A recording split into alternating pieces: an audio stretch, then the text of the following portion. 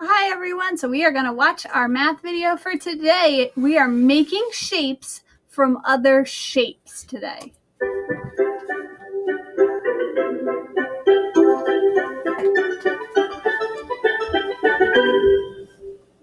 Look at this shape.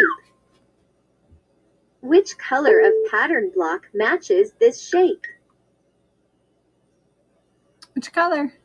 Good, yellow. It's a hexagon. The yellow pattern block matches this shape. This shape is a hexagon. It has 6 sides. Now look at this hexagon. What color shape was placed at the bottom? Good, blue. It was a blue shape. The blue shape was placed at the bottom. Let's place another blue shape on the hexagon. How many blue shapes are covering the hexagon now? 1, 2. 2 blue shapes are covering the hexagon now. Now you can see that all of the hexagon is covered with blue shapes. How many blue shapes were used to make the hexagon? 1, 2, 3. Very good. 3 blue shapes were used to make the hexagon. You can see how to make a hexagon from other shapes. All right, let's move to our math.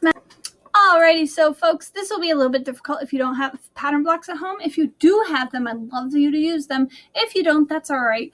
The main idea for this one is to take this trapezoid and try and build a hexagon. And then here you take a triangle and you try and build a hexagon. All right? How many trapezoids to make a hexagon? How many triangles to make a hexagon? Another activity you can do is to take an index card or a piece of paper, a small piece of paper, cut it into 3 pieces, and then put it back together.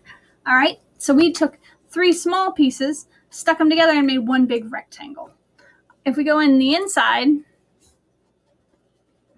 again, if you don't have the pattern blocks, this can be really difficult. But what you're going to do is you're going to look at the shape. This is a triangle, and this is a trapezoid. And if you draw a triangle on top of your trapezoid, about the same size as this one, you get 1, 2, this one's upside down, and 3 triangles make one trapezoid. So then you write the number 3 right here. For the square, you can draw the square on top of your rectangle. It's not going to go all the way across because it's a square right here. You can draw another square, and you get 2 squares make one rectangle. All right, and then you can give it a shot down here with the trapezoid and parallelogram. You can do the triangles and the 4-sided shapes.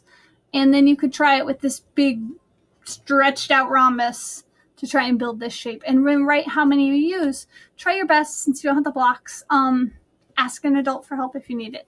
All right, folks, have a great night.